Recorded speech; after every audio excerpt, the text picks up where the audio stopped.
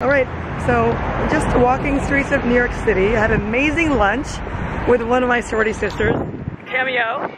She's right there, Margie, out of the blue. I haven't seen her in so long. But this is one of those classic New York City moments where you get a call, you know somebody, and you go decades back, and then you meet them, and it's like time just stops still.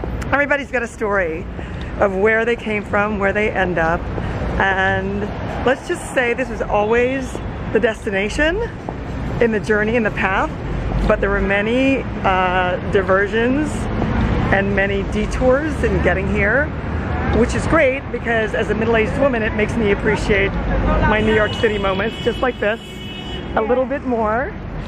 And when people are honking and there's traffic, I love it still.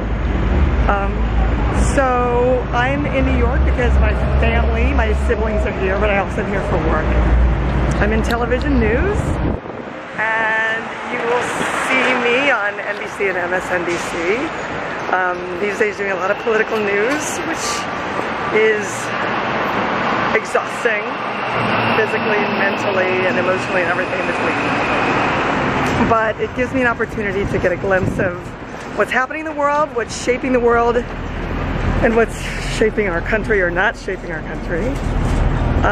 But it also allows me the opportunity to be here with my family and to raise two young kids in the best city ever, I think. But in that time, it was New York City via Texas, where my family lived. Let's go this way. University of the Philippines, because my mother thought I didn't embrace my culture and heritage enough as an American growing up in Texas, so she shipped me back, where I did learn to embrace and savor who I was and where I came from. And then it opened the door for me to come back here to New York, where my family was, with the outlook and the hindsight and foresight to know what's truly important in life. And all those principles were be able to, you know, I was just able to be able to have it come to fruition here.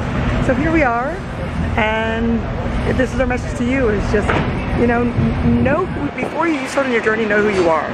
Because yes, you do find out who you are along the way in that journey, but it helps you to know your beginning and to eventually know your end. All right, so great lunch.